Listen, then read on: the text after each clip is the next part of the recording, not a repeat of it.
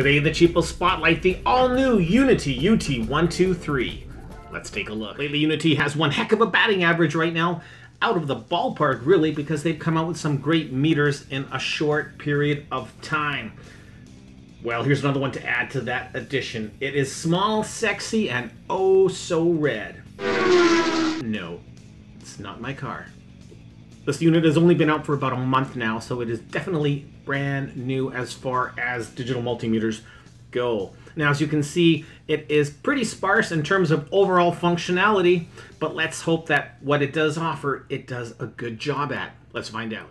So this cool looking little multimeter from UNI-T shipped in a nice case. Always a bonus, always a plus. Definitely kudos for that.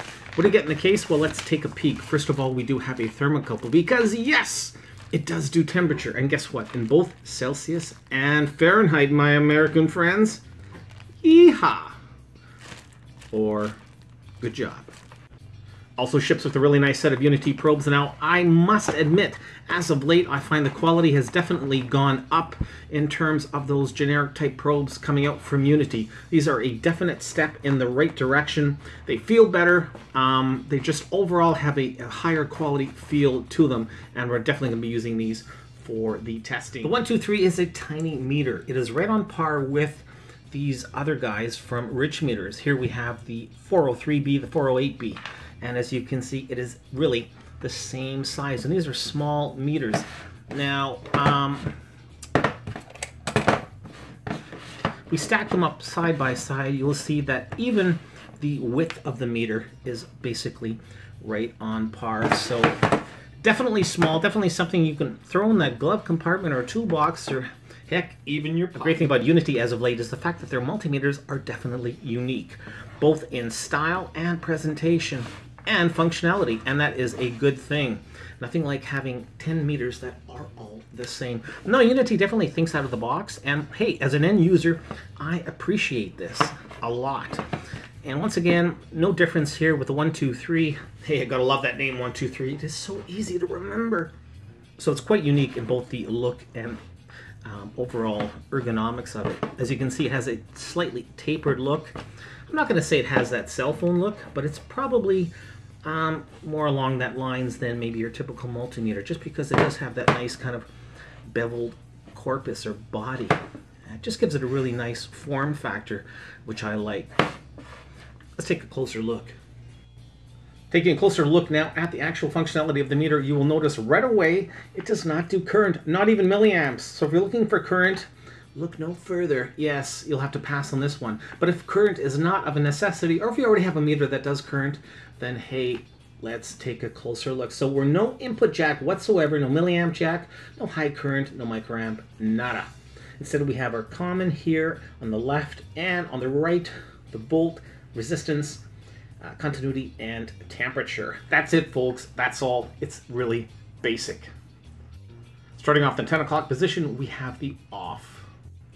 Volts, AC, DC. Continuity and resistance. Temperature in both Celsius and Fahrenheit. Finally, non-contact voltage. At the top, we have two soft touch buttons. On the left, we have the select, and on the right, your basic touch hold. Unfortunately, the 123 has no back stand. That's right, no tilting bail, no stand whatsoever. Oh, why UNI-T? Why didn't you give us a stand? It does have one of these little crevices here at the top, so you could put a holder on if you're so inclined. But yeah, just no stand. This is the battery compartment here. It has one Phillips screw. We'll take a closer look at that shortly. But it does look like it comes up and holds as a stand, but no can do, nada. No stand. I give you a stand. Actually, Michael Yammerino, one of my fantastic subscribers out there, built this, customized it, and sent it to me and said, hey Darren, whenever you're using a multimeter that doesn't have a tilting bail, please think of me. And Mike, I am thinking of you right now. Boy, am I thinking of you. Thanks a million. Actually, he didn't say it quite like that, but you get the general idea. So without further ado, let us introduce the 123 to this awesome little device. And by the way, I will put a link to Mike's stand, to a video he actually did on YouTube at the bottom of this video. Without further ado, let's turn on the UT123 and look at that gorgeous EBTN screen. Gotta love it. Yeah, so we're not looking at your standard LCD display anymore. No, UNI-T has taken it up a notch, and we're looking at the nice EBTN display. And you know what? I really like the way it looks. It has a very nice, robust kind of a, I don't know how to describe it, but it just, for me, it's just super easy on the eyes, and I like it. I like it. Now, when I turned it on, you may or may not have noticed something. In fact, I'm going to turn it off and turn it back on again, because something really unique, and this is what I mean about thinking out of the box. What UNI-T has done with this meter is they've done a booting status. So when you turn on the meter for the first time, the green light that you will see at the top is actually a battery indicator, giving you a status of how good or bad that battery is. When it's green, it's basically in a normal state. Yellow will indicate low battery. So yeah, when it's yellow, time to change it. And when it's red, low battery, don't even worry. I mean, don't even use it. Change that battery. So let's turn it on, and there you can see. So that green status indicator told us that the battery is good. Hey, bravo, UNI-T. So simple, but really nice. Something else about the EBTN display that I like is the fact that it doesn't really matter what angle you look at it, it's always clear. So that's one of the definite benefits of EBTN display, is the fact that it is really angle independent. Hey, whoa, whoa, whoa, not so close. Whew, got a little nervous there. The 123 has a maximum of 600 volts on the AC/DC, and the resistance range, it goes up to 20 mega ohm, and as well we have our temperature, Celsius and Fahrenheit. Now when UNI-T made the 123, they definitely did take out a couple of things that we are used to in the multimeter world. By that, I'm talking about not only the current mode, which is gone, no current whatsoever, but there's also an absence of, you got it, capacitance. No, we can't do capacitors. It doesn't exist for the 123, as well as diode mode. So yeah, we can't even test a diode with the 123. That's too bad. You know, I could live without the capacitance, but geez, it would have been nice to have that diode capability, but oh well, it is what it is. So UNI-T once again has added a little bit of sizzle with this meter, and that is because it does do auto detection of voltage. That is correct. So it will discern on its own whether or not it is AC or DC that you are testing. Good job, UNI-T. I love this kind of sizzle. Right now you can see we are in AC mode. That doesn't stand for air conditioning. Wow, it's been hot, hasn't it, guys? The red lead onto the voltage tester, and voila, it discerns that now we are in DC mode. Correct, and look at that, 250 millivolts, spot on. Let's try the same thing now. We're gonna hopefully see 2.5 volts. There we go, 2.508 volts. Remember, this is a 4,000 count meter, so right now we have that extra digit of resolution. Good stuff, 123. All right, we're gonna try AC mode now. I'm gonna stick it into your standard household. And we have that high voltage indicator, 120 volts is what we have over here, and spot on. Gosh, I'm having fun, guys. I just love these cheapo multimeters. Just gives me goosebumps. Alrighty. Next up is resistance mode, and we are sitting at 9 mega ohms, and look at that, spot on 9.00. What a fantastic little meter. Now, one thing worth pointing out is when you are switching ranges, it will default first off to continuity. So you're gonna hit that select switch once to bring it into ohms mode, and yeah, spot on 9 mega ohm. Okay, let's take it down. 8 mega ohm, 7, 6, 5, 4, 3. There's that extra digit of resolution coming up now.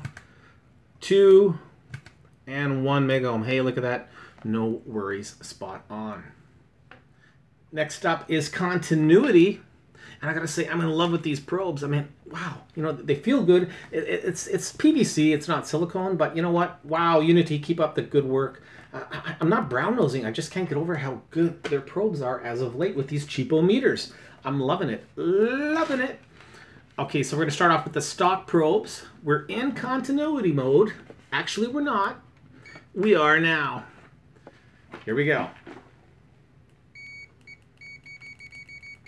Now you can see we have that visual indicator at the top. Let me just zoom out a bit.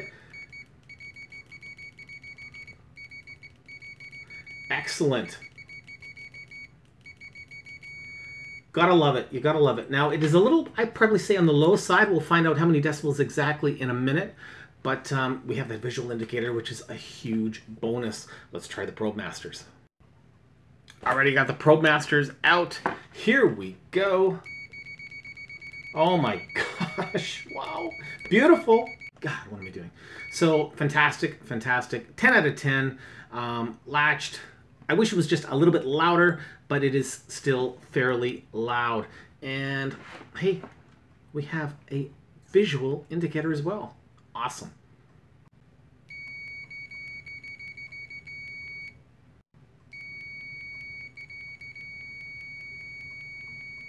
.5 decibels is the maximum decibel output for the UT123.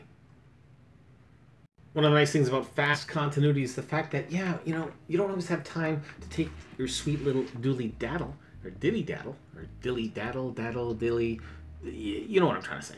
Sometimes you just have to do things fast. So I'm just swiping apart this IC, no problem, nice fast continuity. Currently in temperature mode. Now, there is no ambient temperature testing with the 123. You do need that thermal probe or thermocouple in order to measure your temperature. Nothing on board, no onboard sensor. You need the thermocouple. Defaults to Celsius. If you want your Fahrenheit, hit the select switch, and Fahrenheit it is. And as you can see, it is a balmy 63 degrees Fahrenheit in my lab. It's cold in here. Now, just for comparison's sake, I brought in a few different meters into the equation, and the triplet on the right is showing us 71 degrees Fahrenheit. The 123 is giving us around 64 degrees Fahrenheit.